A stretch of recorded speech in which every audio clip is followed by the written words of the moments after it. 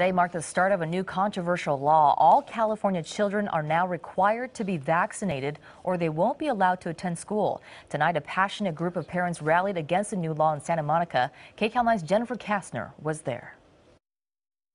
Tonight, dozens of vaccine opponents gathered by candlelight to mourn the children who they say have been injured by vaccines and will continue to be harmed if a new California law isn't stopped. SB 277 took effect today, but just hours before the Santa Monica vigil, a suit was filed to try to halt it. My child, my choice! Earlier in the evening, hundreds came to rally, including a producer for Vaxxed, the highly controversial anti-vaccination documentary. And what do we hear when we hear vaccines cause autism? Oh, that's been settled. The science is settled.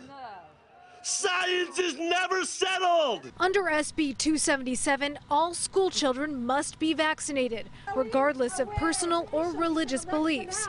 Governor Jerry Brown signed the bill last year, saying the evidence shows that immunization powerfully benefits and protects the community. Mother Anne Marie Nassef disagrees. She says her daughter developed nonverbal, low-functioning autism a few days after getting vaccinated. She stopped speaking. She began screaming for 8 to 12 hours a day.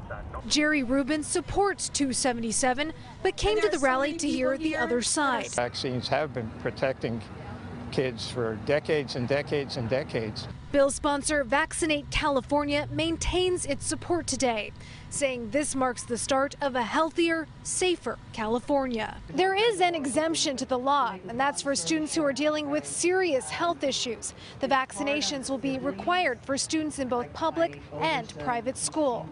In Santa Monica, Jennifer Kastner, KCAL 9 News.